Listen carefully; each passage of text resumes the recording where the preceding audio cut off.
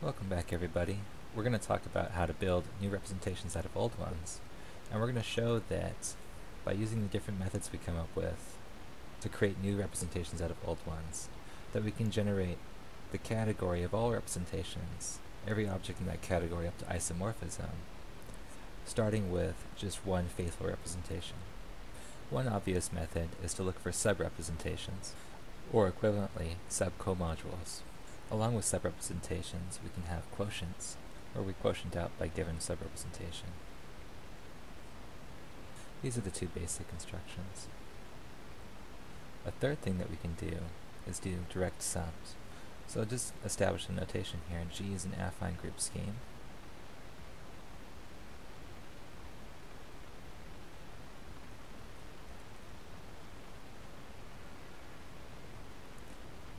And let's let A be the associated coordinate ring. So to construct a direct sum, I'm taking two comodules of A, and I'm going to define a comodule structure on V direct sum V twiddle by just using rho plus U twiddle, which in particular is a map to V tensored over K with A, direct sum with V twiddle tensored over K with A. And I realize here that I've made a bit of a error in using this twiddle notation, because we were using that for something else last time. So let's use maybe V prime instead. V prime. Just to try to make things a little bit more consistent. But then I can use the fact that this is isomorphic to V tensor V twiddle. So V direct sum V twiddle tensored over K with A. So this is also going to be a comodule structure. So in particular, our direct sum is V direct sum V twiddle with the induced map from rho direct sum rho prime. As an abusive notation, we'll just write that as rho direct sum rho prime, and just take that isomorphism as sort of the obvious thing in the end. Everything so far has just used the fact that A is a coalgebra in order to define these sub-representations or sub-comodules. But we actually know that A is a Hopf algebra, so in particular A has an algebra structure and A has an antipode map corresponding to inverse. Using that, we can construct two new ways of making representations. The first is via tensor product. So if I've got two comodules, I can take their tensor product, and this defines a map, natural sort of obvious map, given by rho tensored with rho prime, into V tensored with K over A, tensored with V prime tensored over K with A, which is naturally isomorphic to V tensored over K with V prime tensored over K with A tensored over K with A. And then because A has an algebra structure, it has a multiplication map. We'll denote that by M. And the identity tensored with M defines a map then going V tensored over V prime over K with V prime to A. And this composition defines an A module structure on, an A comodule structure on V tensored with V prime. So the tensor product is V tensored with V prime, with a comodule induced by the composition of the identity tensored with M, composed with rho tensored with rho prime. And again, I'm taking that isomorphism there. The natural one should sort of just be implicit. So this is used the fact that A is a bialgebra. It has an algebra and a coalgebra structure. And the last way that we can generate a new representation from an old one is by taking the dual, and this is going to use the antipode map. So given a comodule of A, the dual defines an A dual module And if I post-compose this with the antipode map, actually scratch that. We need to take V to be finite dimensional.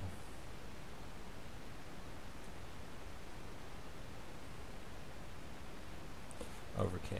And in this case, we have canonical isomorphisms from Hom of V into V tensored over K with A into Hom over K of V tensored with V dual into A.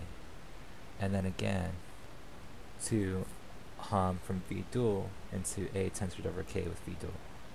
And this sends our structure map encoding the comodule structure to some map rho prime, such that if rho was defining some sort of right coaction, rho prime is defining a left coaction. Now using rho prime, along with the obvious map going from A tensored with V dual to V dual tensored with A, and post-composing that with the antipode map,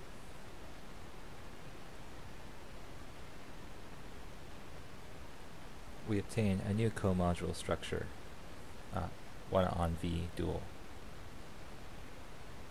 So the comodule structure on V dual is exactly the composition of the identity tensored with S and rho prime. Where here implicitly again I'm observing this isomorphism. Now for any coalgebra C with comodule V, C is defined again over K, we define C sub V to be the smallest subspace of C with rho of V contained in V tensor C. Note that automatically C sub V is going to be a sub-coalgebra of C. And let's take K to be a field. And let's let EI be a basis for V, and just write that EI then is a sum over J of EJ tensored with AJI, or some AJIs inside of C, reminiscent of our expressions when we're looking at embeddings of affine group schemes into matrix algebras. And in this case, if I put this data together, then CV is going to be the span of the AIJs. Let's say that there's n of them to span from. AIJs as I and j range between 1 and n. And as a consequence of this, C sub, the direct sum of several representations, will be equal to C sub v1 plus C sub v2 all the way through C sub vn. Another consequence is that the tensor product of two representations will have a subcoalgebra corresponding to the product. But this only makes sense when C actually has a bialgebra structure. So let's let C be A. And we can write that this is the same thing as this. Let's try to prove that. To start out, let's choose bases for V and V prime. And let's go ahead and define Aij and Aij prime in the obvious way. First by letting rho sub EI be the sum over j's of A sub ij tensored with, E sub j tensored with A sub ij, and rho sub EI prime. But let's do rho prime for V prime. We'll let that be the sum over j of E sub j prime tensored with A sub ji prime. Then the structure on the tensor product comodule is given by the composition of M and the identity map on V tensor V prime, composed with the tensor product of the rows, which in particular sends a basis element to the sum of simple tensors EK tensor EL tensored with the product AKI A Lj prime. So what this shows is that A sub v is the span of the Aij's, AV prime is the span of the Aij primes, and then AV tensored with V prime is the span of the products. So in particular, we get that AV tensor V prime is equal to AV times AV prime. So that proves that proposition.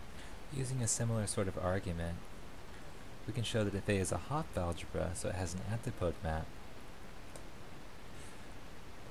then the sub-coalgebra associated to the dual module, the dual comodule, is going to be nicely related to the original sub-coalgebra. For this, I need V to be finite dimensional, and of course A is a Hopf algebra. And in this case, A sub V dual is the image of A sub V under the antipode map. To prove this, let's start by remembering our construction of the comodule structure on the dual.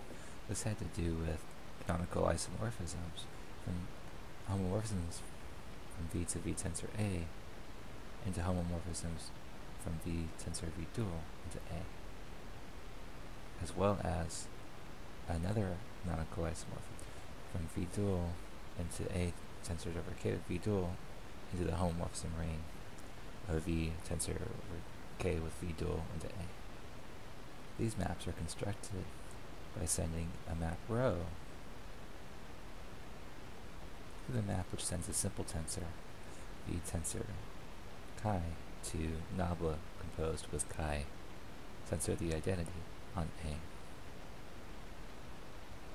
composed with rho. The map on the right is defined similarly, where here f of V, or f sub V, is the map which goes from V dual into K by sending a chi to chi of V. In other words, the map going from V to sending V to f sub V is the typical embedding of V into the double dual of V.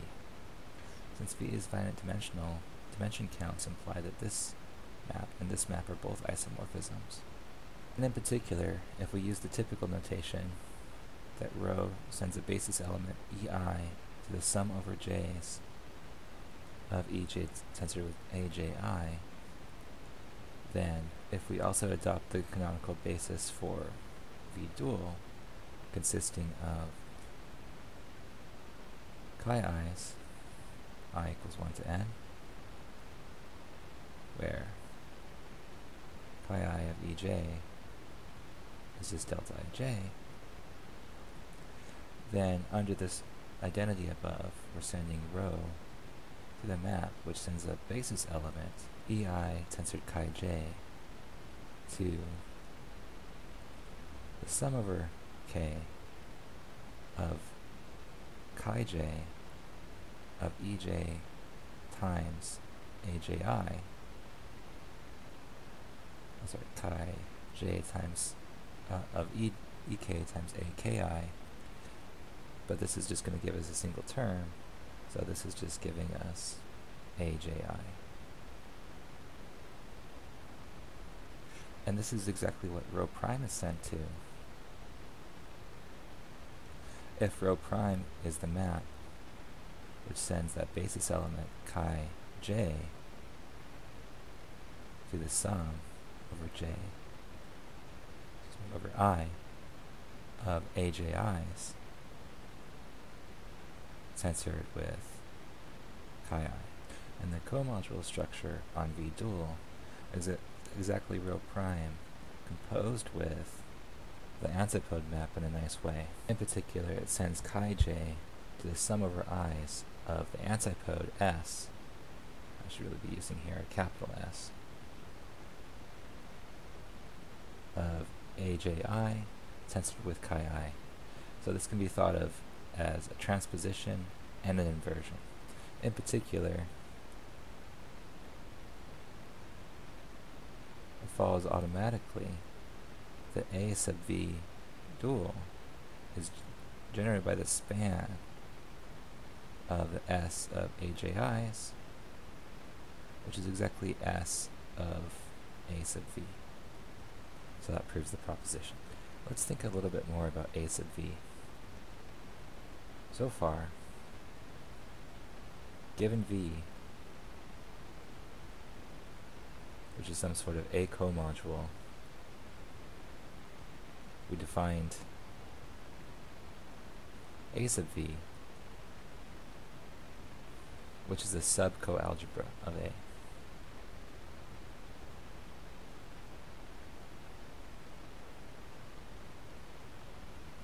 But A here has a Hopf algebra structure, and one idea that might be particularly nice is to try to figure out how to expand A sub V into, say, a sub-bialgebra, or even better, a sub-Hopf algebra.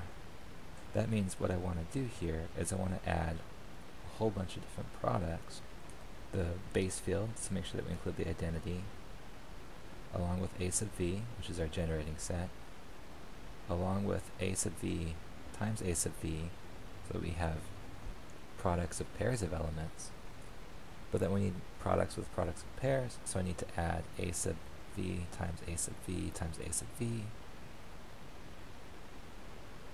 and so on.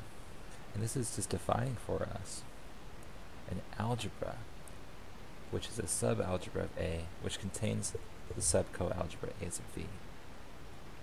And what we can actually show is that this is going to be a subcoalgebra itself. So this seems kind of important. Let's give this a definition. I'm going to define A of V to be equal to this sum. And one thing that will probably give most of the proof away is that I can notice that this is the sum of K plus A sub V plus A sub V tensor V plus A sub V tensor V tensor V, and so on. So our proposition is that A sub V, or A of V, is the smallest sub-bialgebra of A containing A sub V. And the smallest part is pretty trivial here, because it's clearly the smallest subalgebra containing A sub V.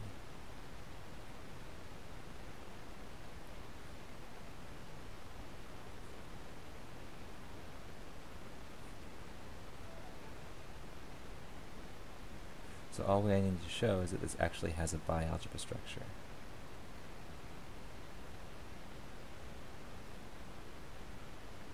And it clearly has an algebra structure because I've designed it specifically to have products and sums. So what I really need to do is show that it actually has a coalgebra structure.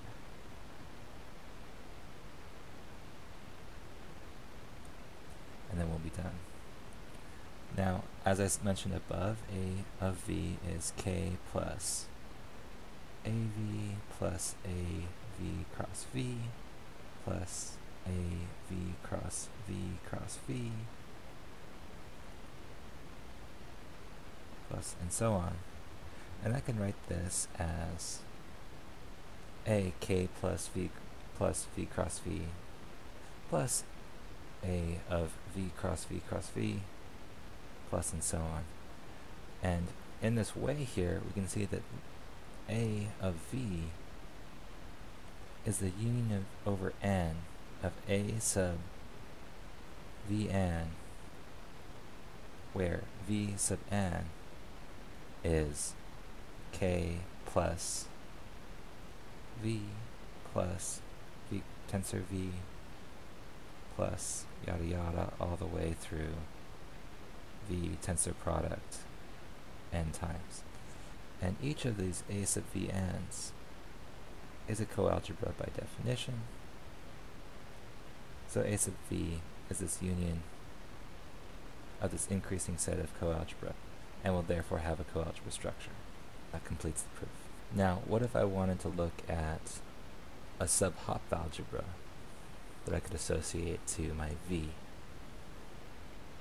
In other words, I want to think about the smallest sub-Hopf algebra of A, which contains A sub V. And to do that, I'm just going to also include V dual. So A of V plus V dual is the smallest sub-Hopf algebra of A containing A sub V. And to prove this, just note that any sub-Hopf algebra which contains A sub V will also contain S of A sub V, which is A sub V dual.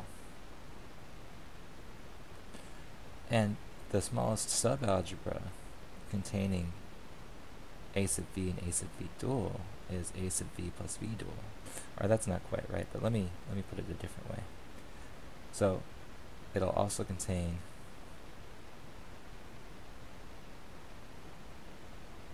A sub V plus A sub V dual, their span, which is the same thing as A sub V direct sum V dual. So I'm looking for a subalgebra of A which contains V plus V dual, and the largest subalgebra, or the smallest subalgebra,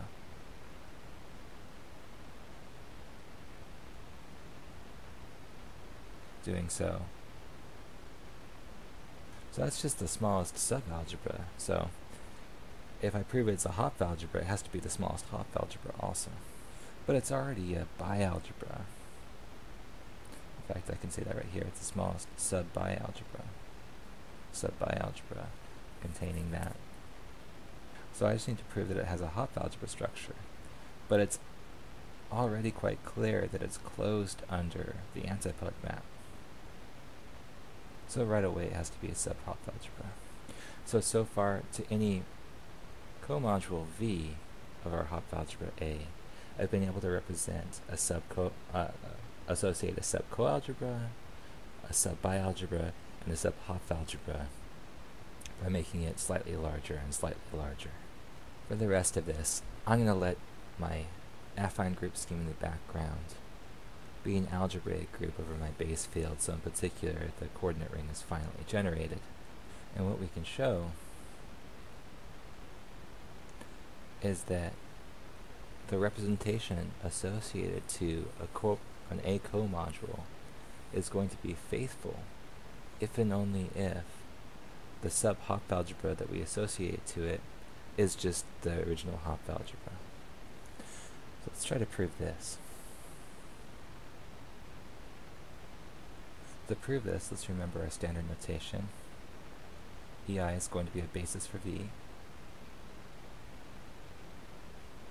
and we're going to let rho of EI be the sum over J's of EJ tensored with AJI, where my AJIs are an A. Then the representation is faithful if and only if the induced map going from G to GLV is a closed embedding, which is true if and only if the map on coordinate rings is surjective. But this map here is exactly the map which sans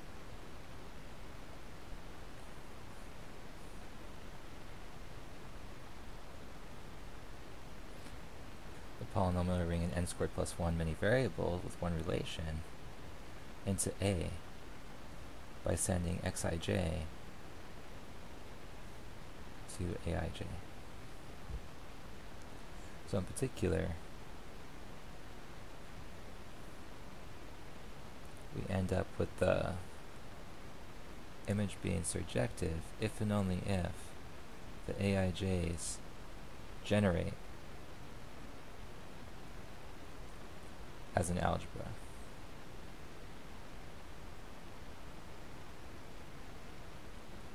But if they generate A as an algebra,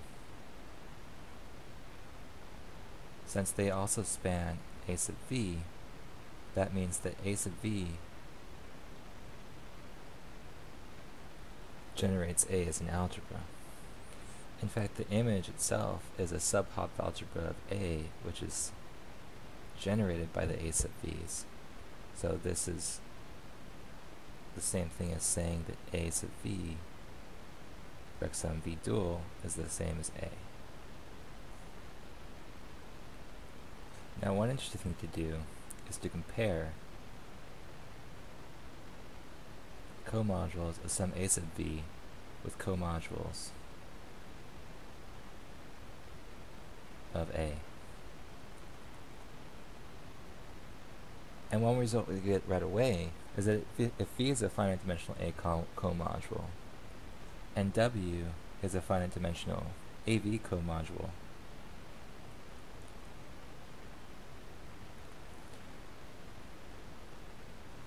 then for some n, W is going to be isomorphic to a quotient of a subcomodule of a direct sum of n copies of V.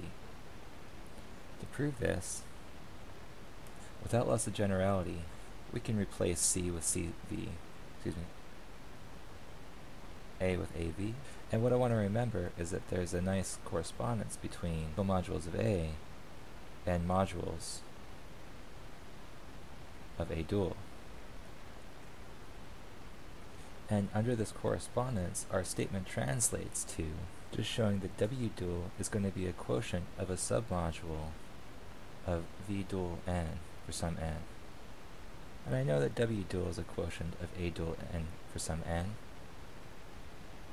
So all I really need to show is that A dual itself is a submodule of V dual to the n for some n.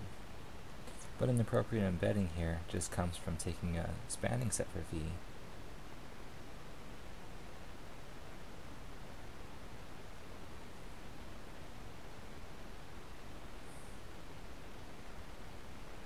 and sanding A to the sum over I of A times E1 through A times En, which is in n copies of V. And I'm missing some dual symbols here. Put those in. And since A is A sub V, V will be faithful, so this will have to be an embedding. Now at long last I can prove my theorem, which says that if V is a representation of G corresponding to a comodule V rho, then V, and if V is faithful,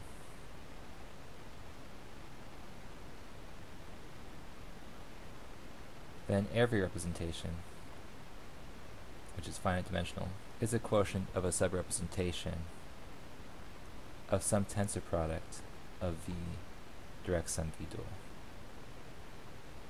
To prove this, let's just let W be that tensor product, so that in particular A of V direct sum V dual will be equal to A sub W, and since V is faithful, this is the same thing as A, and by the previous proposition, I know that every finite dimensional A comodule is going to be a quotient of a subcomodule of the tensor product over n of V with V dual. So this shows in particular that using those operations of direct sum, tensor product, and dual, and also taking subrepresentations and taking quotients, starting with a faithful representation, I can generate up to isomorphism every sort of finite dimensional representation inside my category. And that's a good place to stop for the day. So I'll see you guys next time.